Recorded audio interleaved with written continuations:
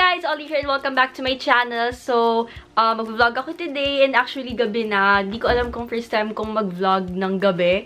Pero pupunta kasi ako ngayon sa clinic ng mom ko if hindi pa kayo aware. If medyo bago lang kayo sa channel ko, may clinic kasi yung mom ko na skin clinic. So ngayon meron talaga akong IPL session for my underarm. So, yun yung para mawala yung hair sa kilikili. So, ayun. May session ako today and naisipan kong mag-vlog para makita nyo and also if interested kayo para may idea kayo kung ano yung procedure. And dati nag-vlog din ako sa isang session ko ng IPL. Kaso na-stop kasi yung sessions ko. So, dapat tuloy-tuloy talaga. So, ngayon, sabi ko sa sarili ko na itutuloy-tuloy ko na yung sessions ko para mas mabilis yung effect. Yun na naman yung gagawin natin for today or tonight.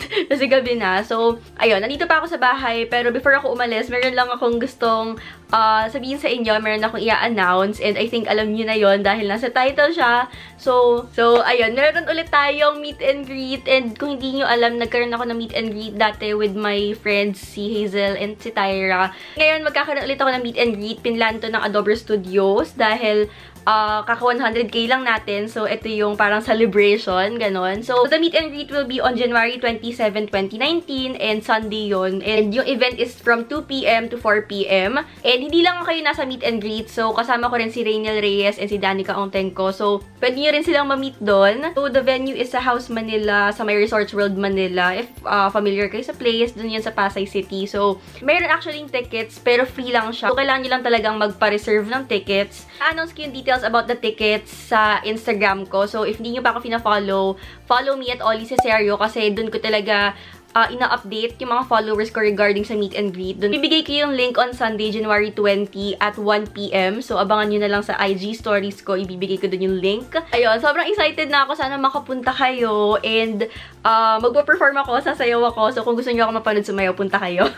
Masaya to, guys. Merong games, merong prizes, may mga loot bags. Masaya, update ko kayo sa Instagram stories ko. So, make sure to follow me. Also, I just quickly want to share some products with you guys. And, so, nung isang araw kasi umattend ako sa event ng Love, Beauty, and Planet and kaka-launch lang nila dito sa Philippines. So, if hindi kayo familiar sa brand, yung mga products nila, vegan, cruelty-free, and ethically sourced yung mga ingredients ng products nila. So, ako kasi, I've been taking small steps kahit pa paano para makahelp sa planet natin. Actually, recently, gumagamit na talaga ako ng metal straws para sa drinks ko. And para sa akin, kahit maliit na bagay lang yun, malaking tulong na yun in the long run. So, nung nalaman ko tong brand na to, nalaman ko na yung mga products nila, hindi lang good for you, good for us, but also good for the planet. So ito yung ibang products nila. So, I have here yung Love, Beauty, and Planet na shampoo, conditioner, and body wash. So, ito yung variant nila na with tea tree oil and vetiver aroma. So, they actually have 3 variants. So, una, ito.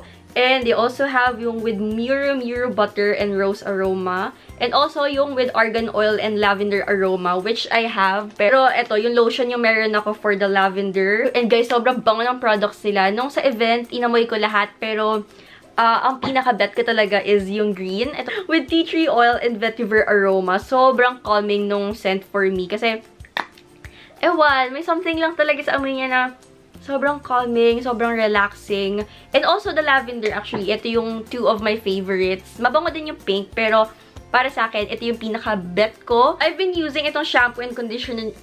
Matalsik talaga kasi basa.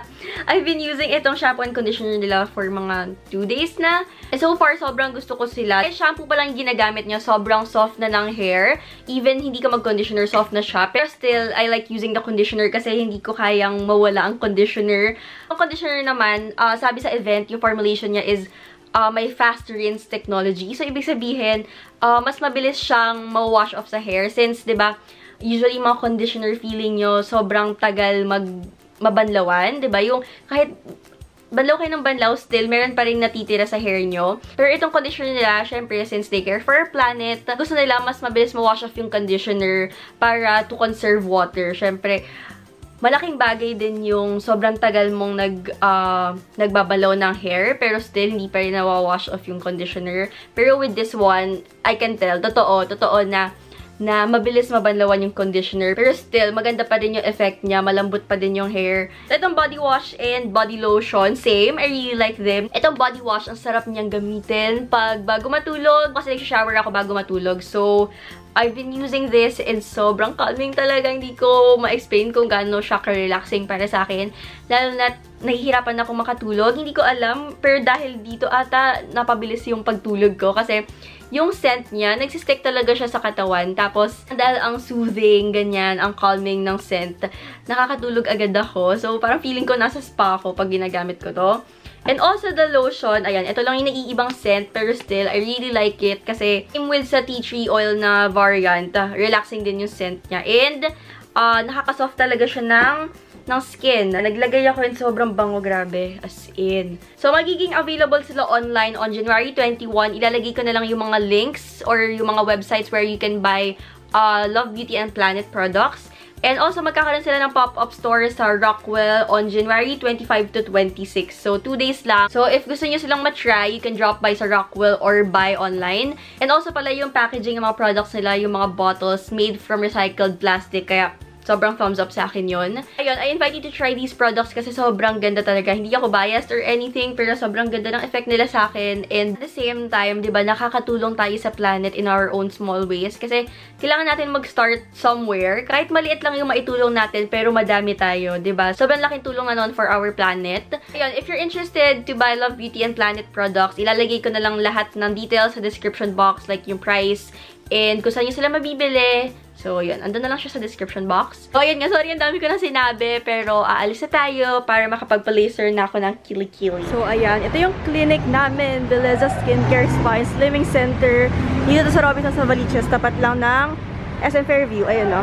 So, yan. Ito yung overview ng clinic namin. If hindi nyo pa napanood yung dati kong vlog. So, ayan. Lalagay ko na lahat ng details, like yung address, contact number, and yung Facebook page namin. Pwede kayo mag-inquire doon. Lalagay ko naman sa description box. Check nyo na lang. So, ayan. Meron din kaming for manicure, pedicure, ganyan, mga foot spa. Tapos, dito yung mga ibang machines. Yan. Dito ako mag-aano kasi dito yung machine namin for laser. So, ayan. Pwede siya for acne scars, for mga hair removal. So, marami siyang purpose. So, ayan. Ipapa-laser ko yung kilikili ko. Actually, onti lang naman talaga yung buhok ko sa kilikili dati. Tapos ngayon, mas umonti na siya. Halos wala na lang. Pero medyo may onti-onti pa maliliit na buhok. Tapos, ipapa-laser ko din yung legs ko since mabalbon talaga ako. Tapos ngayon, wait, papakita ko sa inyo. Ayan. Wag nyo na lang pansinin yung pasa ko. Pero, ayan. Manipis na lang yung hair ko sa legs. Dati sobrang kapal talaga. Pero, nag-lessen siya dahil sa laser. Wala, ayan, yan si Mama. Hi ka. Ay, marabis naman. Wow! Yan, kakarating niya lang. Si Mama minsan yan gumagawa ng procedure, nag-aano din siya, nag-laser din siya. Kaso, yan, syempre meron din naman kami dito mga marunong talaga. Oh, wait, magbibisa ako, alisin ko lang yung shirt ko, tapos magtatawal lang ako. Shave muna. Kasi may onting-onting hair eh. Ayan, na-shave na. Tapos ngayon lalagyan ng gel. Gel para less yung pain. Tapos hindi siya direct sa skin.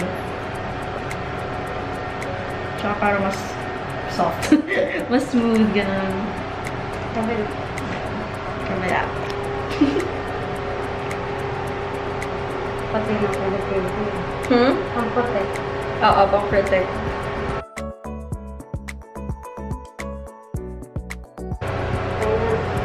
Okay. Ready?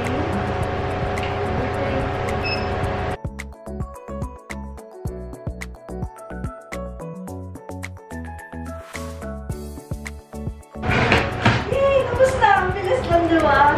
Ayan. Diba? Di pa tapos. Sobrang bilis lang, guys, as in. Less than 5 minutes. Yay! Ayan na. Legs naman na. Woo! Here's the solution. Dapat tuloy-tuloy na yung sessions para makita agad yung effect. Si ate Ana, 4 sessions lang, wala na yung hair niya. Sa kilikili ka, diba? O, diba? 4 sessions lang. Ang bilis nun.